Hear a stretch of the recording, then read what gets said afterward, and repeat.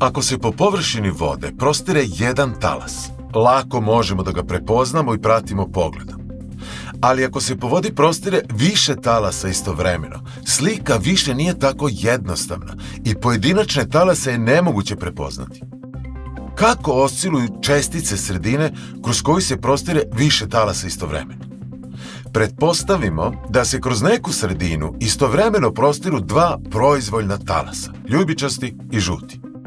Svaka čestica sredine će u nekom trenutku biti zahvaćena dejstvom oba talasa. Ljubičasti talas će uzrokovati elongaciju čestice koja odgovara elongaciji talasa u datoj poziciji. Neka je ta elongacija neko minus y1, ako smo za pozitivni smer odabrali smer na gore. Istovremeno, drugi, žuti talas, u datoj poziciji ima elongaciju na gore do vrednosti y2.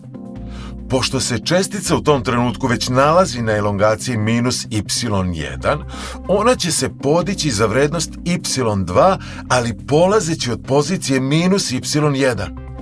Dakle, čestica će zauzeti konačnu elongaciju koja je jednaka vektorskom zbiru elongacija pojedinačnih talasa koji su je zahvatili.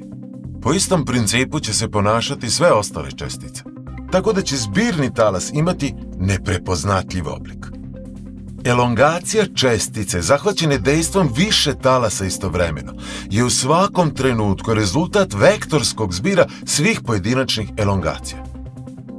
A šta je onda interferencija? To je specifična slika koja nastaje kada se kroz sredinu prostiru dva istovetna talasa. Zbirna elongacija tada produkuje novi prepoznatljivi talas.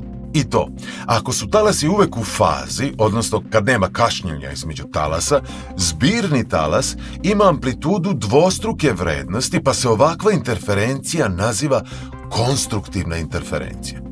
Ako su početni talasi u kontrafazi, dolazi do njihovog poništavanja i rezultujući talas ima amplitudu jednaku nuli, odnosno ni ne postoji.